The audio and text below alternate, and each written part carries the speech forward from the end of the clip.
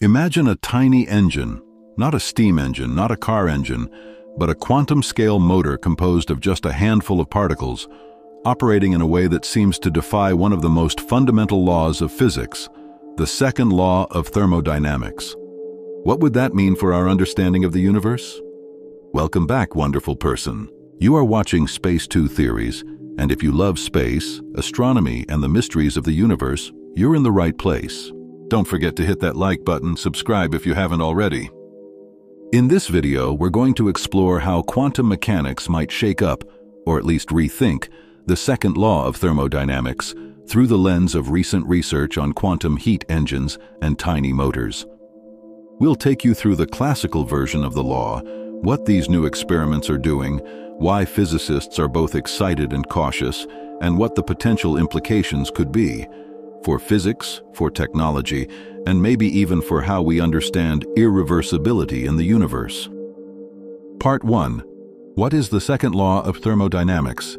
Let's start with the classical picture. The second law of thermodynamics states that in an isolated system, the total entropy, a measure of disorder or randomness, cannot decrease. In everyday language, heat doesn't spontaneously flow from a colder body to a hotter body. Processes tend to move from order to disorder. Another way to put it, you can't build a perfect engine that converts all heat into work. There is always waste heat or inefficiency. The second law underpins our understanding of time's arrow, why things age, why motors wear out, why perpetual motion machines of the second kind are impossible. In engineering terms, it means that when you run a heat engine between a hot reservoir and a cold reservoir, you always lose some energy to the cold side. You can't get 100% efficiency.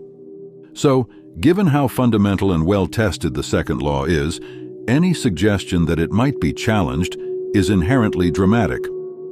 But what happens when you shrink the system down to quantum scales? Part 2. Quantum heat engines. Tiny quantum devices.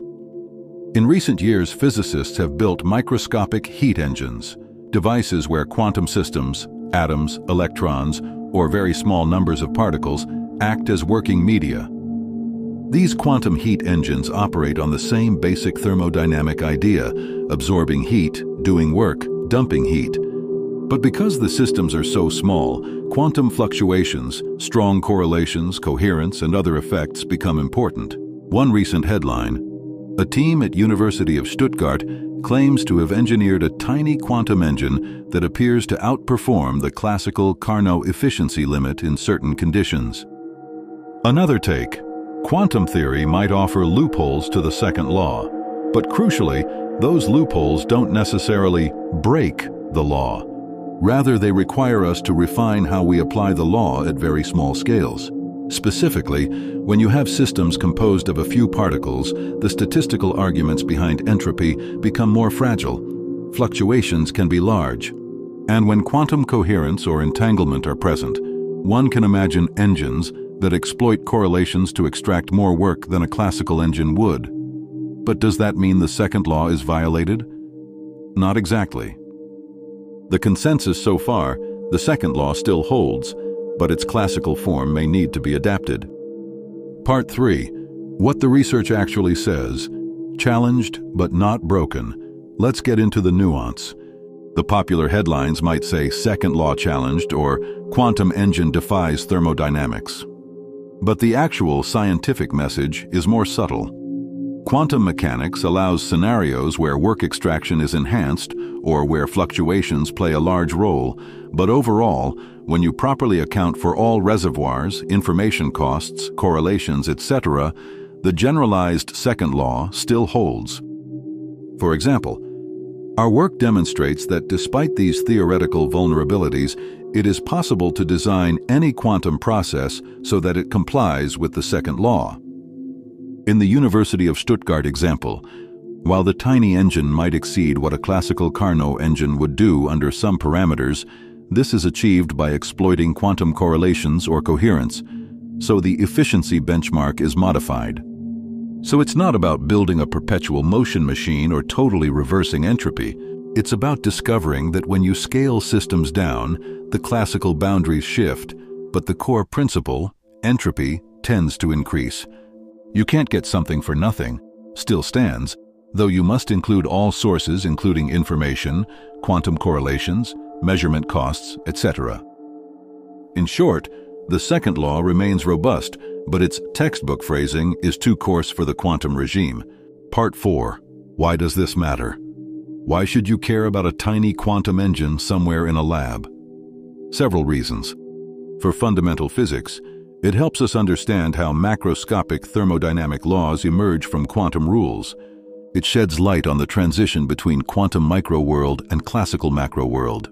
For technology, if we can design tiny heat engines or quantum machines that exploit correlations, coherence that might lead to ultra-efficient nanoscale energy devices, quantum computers with better thermal management, or novel sensors.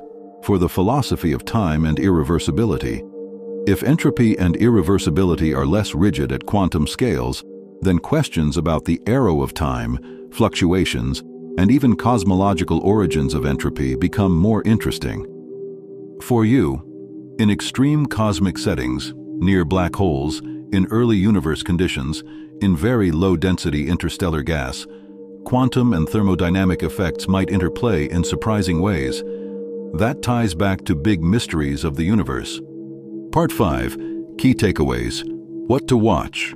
The second law of thermodynamics remains one of the most reliable laws in physics. Heat flows from hot to cold, entropy tends to increase, you cannot build a cycle that converts all heat into work. But when you enter the quantum realm, very small number of particles, strong correlations, coherence, information effects, you can find situations where the naive, classical limit is surpassed.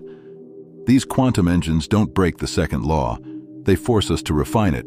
For instance, include quantum information, correlations, measurement costs. The practical implications could take years to materialize, but the conceptual shift is already underway. If you're excited about the frontier where quantum physics meets thermodynamics, keep an eye on experiments in quantum heat engines, quantum information thermodynamics, and nanoscale machines. So, wonderful person, what does this tell us?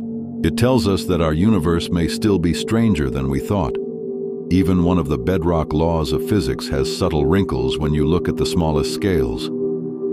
The interplay between quantum mechanics and thermodynamics is a rich area for discovery, and as we build ever smaller machines, perhaps even quantum engines in space or ultra-efficient nano-devices on Earth, understanding these boundaries will matter. If you enjoyed this exploration, hit that like button, subscribe to Space 2 Theories, and stay tuned for more deep dives into space, astronomy, and the mysteries of our universe. Until next time, keep wondering, keep exploring, and remember, you are a wonderful person watching a channel that loves space as much as you do. Thanks for watching.